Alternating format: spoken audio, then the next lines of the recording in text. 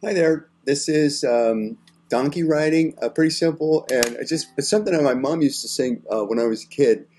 Donkey riding, like I guess a nursery song you'd call it, right? But it's kind of cool to do on a ukulele, and it's not hard. You got a couple of chords. You've got your G and a D, and then a C, and you just play them in a couple of different places. So yeah, just a couple of chords, right? So we got our C. We have a C playing like so, right? A G and a D, and we're playing that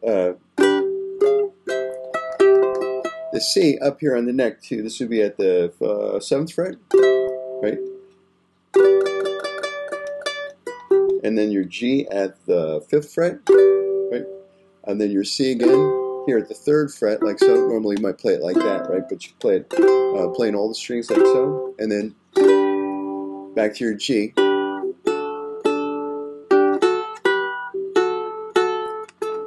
And to the D. There's no rules per se, but it should sound good, right? So listen to your own playing, and if it sounds good to you, it's probably going to sound good to other people too. So my advice would be, my considered advice would be, for a tune like this, it's a little more elaborate. It's pretty simple, but perhaps a little more elaborate than what you might have tackled before. Is to go slow. Take your time, right? Really, really take your time. Go way slower than you want to, and get it under your hand, and then you could speed it up however fast you want to play it. So that's it. Enjoy donkey riding on ukulele.